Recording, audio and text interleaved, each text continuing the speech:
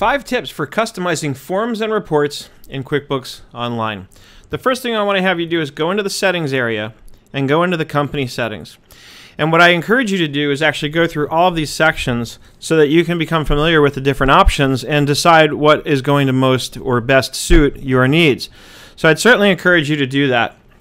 And what I really want to show you right here, right now, is in the sales area, you want to make sure that you turn on custom fields. And as I click in here, and I can turn them on, you'll see that I've already set up, and I'm going to use the property management example here because it was that sort of context that inspired me to do this video. In the first place, there was information in the help files, which is from the Intuit online community, suggesting that this couldn't be done in QuickBooks Online. So once again, when I hear that something can't be done and I know that it can, I immediately set out to prove the naysayers wrong. So you go in here and you're going to define your custom fields. I have rent, square feet, and security deposit. These are the pieces of information we're going to need to put together the closest thing we can get to what's comparable to what's called a rent roll report. And then as you check off internal, these public options will come alive as well. So we definitely want them available both internally and publicly. And you'll see what that's going to do. So I'm going to cancel because I already had all this set up for you. But that's one thing you definitely want to do is go into the settings and turn on the custom fields. And then the second tip is, of course, to define those custom fields, right? So we've already got 2 tips out of the way. Now we're going to use those fields on an invoice. So let me take you back over to my tenants, which I set up. That's also something you can change in the settings. You can, change what a customer is called. And the very fact that they have tenants in the list tells you that QuickBooks Online has already been built with some infrastructure where they've actually thought ahead about the fact that somebody may want to use this to track tenant rent. So for somebody in the community to go out there and say QuickBooks Online can't do this doesn't really make a whole lot of sense. But let's see how it looks in an invoice. So we're going to go into Tenant X. I prepared 2 invoices for them. And you're going to see what happens here. I'll go to the oldest invoice first. And when you turn on those custom fields and define them, they will appear right here at the top of your invoice form.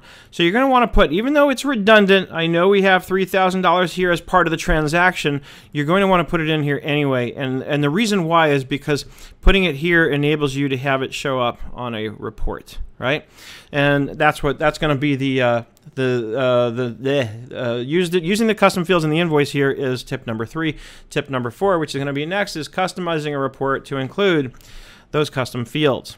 So get them on the invoice form. Make sure that you include them in a saved transaction and then save it. And we're going to say yes. And now I'm going to take you over to customize a report. So what we're going to do is we're going to go over to reports. And now this is tip number 4, customize a report to include those custom fields. Under all reports, and I'm already into the manage accounts receivable area, we're going to bring up the tenant, go away. We're going to bring up, go away. We're going to bring up the tenant balance detail. Those pop-ups can be helpful if you're new. They can be incredibly annoying if you're old. Not old as in age old, but old as in I know how to use the product. Come on, hurry up. So we have a standard tenant balance, which is a customer balance detail report. We're going to choose customize. And I'm going to show you, but I've already got it memorized to save time. So I'm going to show you how to customize it, and then I'm going to just go over. So we're going to click change columns. And you're going to start to see as you scroll down, here are those custom fields that we've created. And look at this. I can actually multiple select these. Control click, add, and then you'll want to reorder these. So let's move them all down. It won't let me move them as a group. How annoying. All right, cancel. Cancel. Let's go back to reports. You're going to want to reorder them, and I'm going to show you what this looks like because I've already got it set up in my custom reports.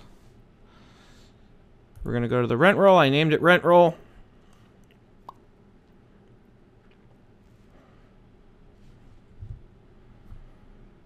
And it will load, I promise. There it is. So now you can see how nice this looks on the report. I've got my, probably want to be more consistent about how we, put in the numbers. Whether we choose to include the decimals or not, we should be consistent about that. And then, of course, what's going to happen is once you create one of these, you're going to memorize it so that it will automatically shoot off every month, and it'll already have all that information in. So it's not like you have to keep doing it. So this is how you get sort of a mock rent roll report. It's not perfect. You know, and a true rent roll doesn't really have balance forward information. It just has a list of all the units and all this kind of information. But I figure why not combine the two concepts into one? I can't imagine it could possibly hurt to have a rent roll report that also shows you how much your tenants owe you. I don't know. I'd be surprised if anybody would complain about having that information. Last tip, show the summary on the invoice form. All right, so let's take a look at what that looks like. Let's go over here. We're going to go back into, we're going to go to custom form styles right now. You can get there either way.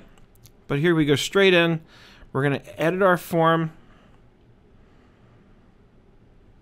And right here under appearance, we're going to choose this option here that says show tables. This will not be checked off by default. Mine is checked off because I did it beforehand. So you're going to have to go in here and actually check this off. And as you can see, it gives you the table that shows the balance forward, new charges, and the total amount due. Now, one thing that's really important to note here is that this table will only show up when there's history. So if you post one invoice and you check that box off and then preview that invoice, you're not going to see anything. It's only when you have 2 or more invoices, when you have some history, that'll start showing you. And I'll show you what it looks like, because that's why I went ahead and created 2 invoices so that it would be certain that I could demonstrate this for you properly. So let's go into tenant X's transactions. And we'll go into the most recent invoice.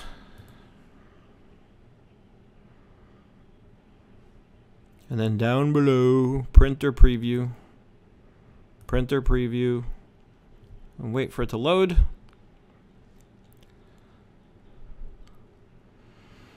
Bam! So now you have your beautiful invoice template, and there's your summary right there. The summary appears before the current activity.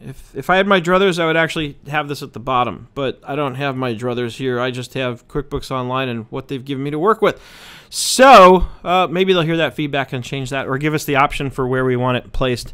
But as of right now, this is what you got. So it shows you the account summary, and then it shows you the current activity. And then at the bottom, it just confirms total of the new charges is $3,000, total balance due $6,000. My friends, as always, I hope you've had some fun and learned something along the way. I hope you're having an absolutely fantastic day. This has been 5 tips for customizing forms and reports in QuickBooks Online. I look forward to seeing you on the web.